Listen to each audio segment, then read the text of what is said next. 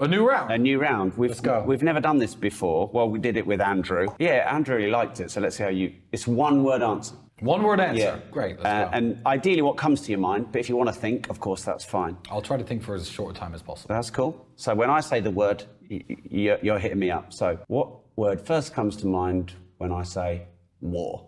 Peace. It's boring. What's the first word that comes to your mind when I say LGBTQ+? Insane. When I say what is a man, what's the word that comes to your mind? Biological human male. Male. What's the first word that comes to your mind when I say how you feel about women? Obsessed. What's the first word that comes to mind when I say misogyny? Andrew, but that's not because he is. It's because of the headline.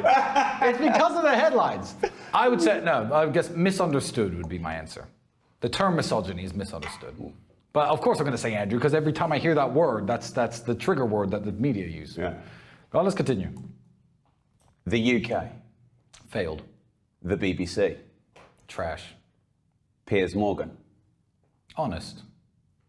Donald Trump. Hero. The Matrix. Constricting. Depression.